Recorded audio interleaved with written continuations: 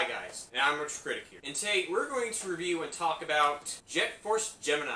I think this is an average game, honestly, and I played this game before, and looking back at it, and I don't think I like it as much as of now. And looking back at it, it doesn't really hold up as much. Like, when I revisited this game, I really wanted to like it. I really want to give this game a second chance. But this game still has problems, and I still have issues with it. I think the controls of this game are abysmal. So guys, let's take a look at Jet Force Gemini, and let's find out and see for ourselves. So Jet Force Gemini was published by Nintendo, and it was developed by Rareware. So Jet Force Gemini came out in the Nintendo 64, and it was released in 1999. So Jet Force Gemini is a third-person shooter type game, and the game even features a single-player mode, where the player must explore the galaxy and save the universe, basically. And that's kind of basically the gist of the game, kind of what you do in the game. So the story of this game follows 3 members of a galactic law enforcement team called the Jet Force Gemini, and they're trying to stop a horde of alien bug drones led by some kind of insectoid alien creature called Mizar.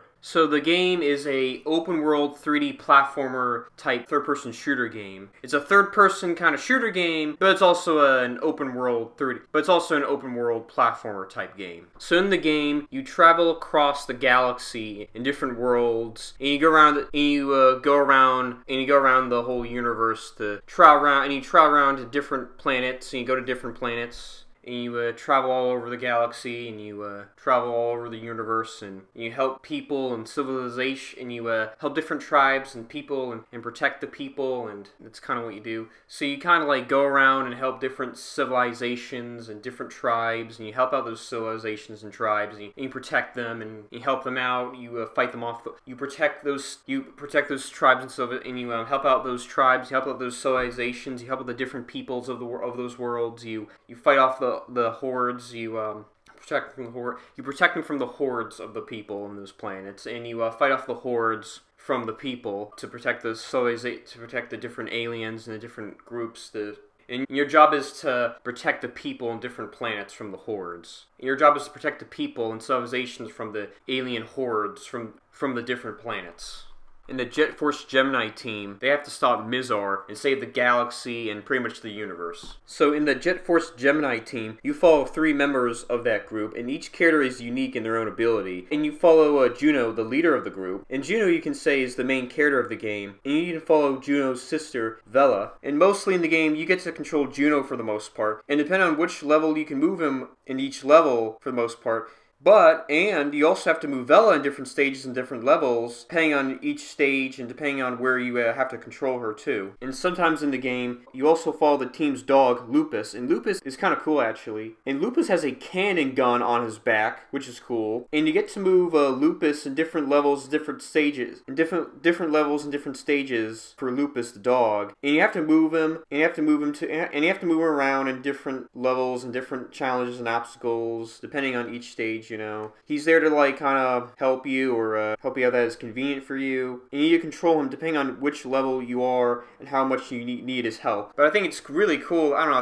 I think it's kind of cool that he has like some kind of like laser gun on his back. That's actually kind of neat. Pretty creative, actually. And there's also a character called Floyd. And Floyd is a small flying robot drone who defected from Mizar. And he later joins you in the game. And that kind of actually now makes it like 4 members of the Jet Force Gemini team. Now, Floyd assists you in the game, and he can access holes that are too small for the other team members to get in, and he has his own challenge areas and his own little mini levels. And he also acts as a player too when the second controller is plugged in too, by the way. And later in the finale of the game, Floyd rescues the Jet Force Gemini team. Later, Mizar sends an asteroid on a collision course to Earth. Floyd willingly gives his life to destroy the asteroid and save Earth from Mizar's asteroid. And the Jet Force Gemini team attach a warhead bomb Floyd. And then later Floyd enters the core of the asteroid by carrying a detonator bomb to its core. And he detonates a bomb to the asteroid. And he detonates the warhead bomb. And the asteroid gets blown up and destroyed, killing off both the asteroid and Floyd too. And this is his way of sacrificing himself.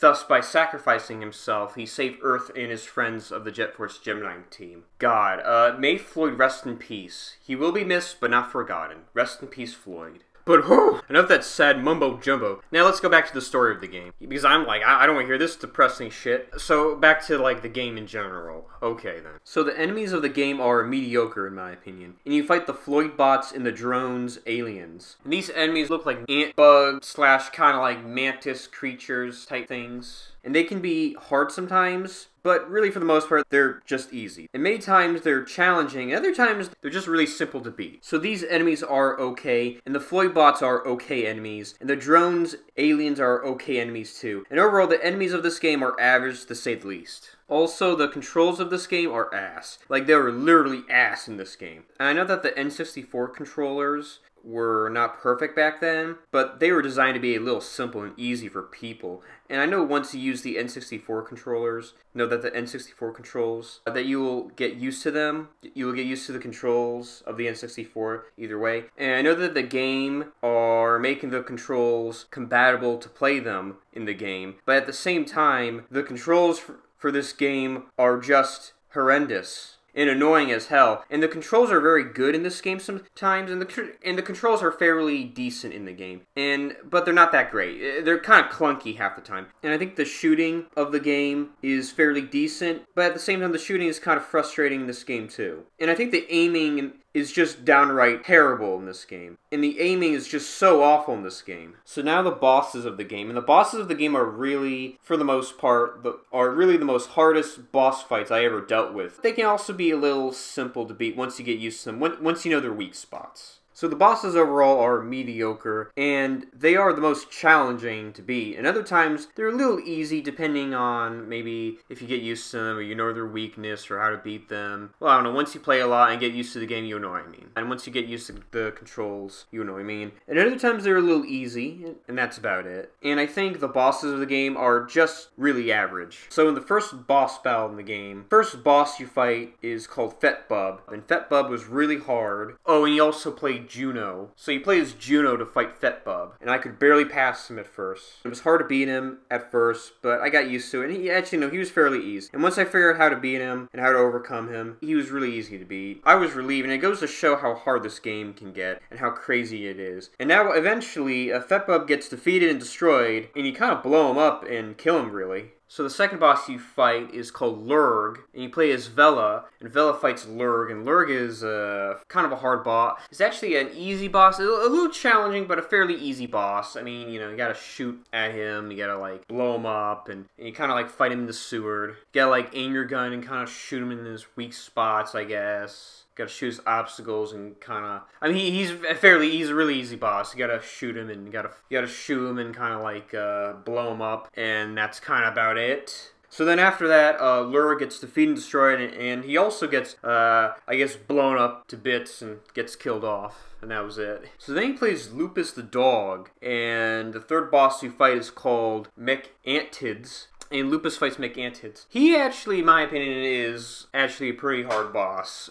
He's a really hard boss. You gotta dodge his attacks, you gotta shoot in the distance, aim at him. So make sure he doesn't hit you. You gotta dodge his attacks, you gotta aim at him. You gotta shoot him in the distance, you gotta shoot at him, you gotta shoot your rockets and cannon at him. And half the time you gotta like jump and shoot him, and so half the time you gotta jump over and shoot at him, jump over his attacks. And you gotta like, and really to beat him, you just gotta like aim and shoot at him. That's really all you gotta do half the time. And that's kind of about it. And then McAntis then gets defeated and destroyed. And then McAntis then gets blown up and gets killed pretty much. And that was it. So then you confront Mizar in his palace, and Mizar in the palace, you kind of fight him off. You gotta kill him off there, I guess. So the fourth boss of the game, or the final boss of the game, is Mizar, finally. And I guess he's the final boss of the game, and the Jet Force Gemini team confronts Mizar. But then I think you like fight him, and then you confront Mizar. And then the Jet Force Gemini team confronts Mizar, and right they're about to do that, Mizar tries to stop them. Jet Force Gemini team sends Lupus the dog. So the Jet Force Gemini team then sends Lupus the dog to fight off and shoot at Mizar. And God, he was hard. Fight Mizar. And So Mizar, you fight Mizar. And Mizar is badly wounded, but he retreats and runs away. So it's not the end yet, and you still have to fight him. Wounds Mizar, and Mizar retreats and escapes. So it's not the ending, you have to fight him later again eventually, oh my god. But that was it. Okay, so now let me tell you something. Mizar as the final boss, he is crazy as fuck. I mean, he is hard as fuck. And he was the most challenging, he was the most difficult boss I ever have dealt with. And shooting at him was hard, and he was a very hard boss to overcome. And he was the most hardest boss I ever fought. So, okay then. You're in the ice world, and then later, you're in this, like, home planet of Mizar, and you're in this ice world, you're in Mizar's asteroid, and you have to stop Mizar's asteroid, and you have to stop Mizar's asteroid before it hits the Earth. And you're all geared up, you have this cool equipment. God, Lupus looks so cool, this tank that looks so fucking cool. God, that looks so cool. So then you gear up, and you have, like, this new equipment, metal on, this technology on, and the Jet Force Gemini team is all geared up. They have like metal, they have like new armor on, they have new equipment on. That's kind of cool. And Lupus, God, that looks, I mean, I don't know, that just looks so cool. I mean, Lupus is like a tank. God, he looks like a tank. Literally a tank. I mean, he literally looks like a tank. So the Jet Force Gemini team is all geared up. They have their stuff on, and you play as Juno to stop him this time. And they're all geared up with weapons. But then Mizar attacks the Jet Force Gemini team. But then Mizar attacks Lupus and Villa. But then Mizar attacks Juno, and Juno survives. And Lupus and Villa are down. And now it's only up to Juno to stop Mizar. So then you confront Mizar again. And then you confront her for like the final time, hopefully. So then you confront Mizar. You have to fight Mizar again. So then you have to play as Juno to confront Mizar. And in the final boss battle, God, it was not easy. It was like the hardest boss battle yet. So like I tried shooting him, and it was not easy, let me tell you something. And aiming at his spots was not easy too. And aiming at his weak points was frustrating and very stressful. But once I managed to beat him, and when I beat him, I took a deep breath and I had a sigh of relief, really, thank God. God, that was, I mean, seriously, that was like the most hardest boss battles ever. It was just a really hard boss. It was like one of the hardest boss battles I had to beat. So then eventually, Mizar gets defeated and destroyed, and Mizar gets blown up, and you pretty much kill him after that. Okay, then so later, Juno helps out his friends, and Lupus and Vela recover, and they're okay now. But then later, they have to, like, blow up Mizar's asteroid. And like I said before, Floyd sacrificed his life to blow up Mizar's asteroid. So then Juno and the Jet Force Gemini team, and the other alien tribesmen and all the other characters escape the asteroid. Floyd will be missed, but not forgotten. And then you blow up Mizard's homeworld planet, and then Mizard's asteroid then gets blown up, and then you blow up the asteroid that was going to destroy Earth, by the way, and then you stop that finally. And then they just go home to their home planet, and that's it. So then later in the game, you save the whole universe and galaxy. So the game ends where later you save the whole galaxy, and all the alien civilization celebrates, and all the alien tribes, and everyone in the galaxy and the planet, they all award you in the game, and you get like a hero's honor after that, and you get honored as a hero, and everybody celebrates, and the game ends where it celebrates, and all the galaxies and planets are saved. So the game ends where the team saves the galaxy, and the team are rewarded at the end, and they pretty much fly home to their home planet, and that they will always protect the galaxy, and that they will always look out for the universe. And that was the ending of the game, and that's really the ending of the game. So I like how, like, as the end credits roll, like, I like how in the end credits, Juno is, like, disco dancing, and all the Jet Force Gemini team are just chilling, and Velma's embarrassed, and Lupa kind of seems to like it, and I don't know, I just like this whole scene alone where he's just dancing. That's just kind of funny. Like, he's just dancing as the credits roll. I don't know, that's just kind of funny. Like, okay, even though I have mixed feelings on this game, and even though I think this is an alright game, this scene alone is a bonus for me. 10 out of 10 on this one, on this scene. So that was Jet Force Gemini. And overall, what do I think about it? Well, I just think it's just okay. And it's just okay. And it's so okay that it's just average, to say the least. Like, it's just a really average game. So guys, I give Jet Force Gemini a 6 out of 10.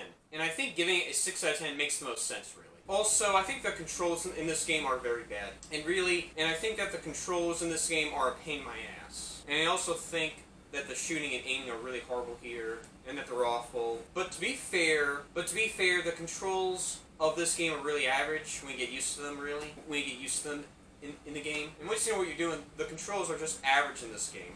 But still, the shooting and aiming are really lame here, and I think they're very sloppy in this game, overall. So overall, guys, that was what I think about Jet Force Gemini. And so, guys, those are my thoughts on Jet Force Gemini. So, guys, I'm Retro Critic, and I'm out. And I'll see you guys later, and I'll see you guys around, and I'll see you guys next time, and I'll see you guys in the next video. Peace out, and bye.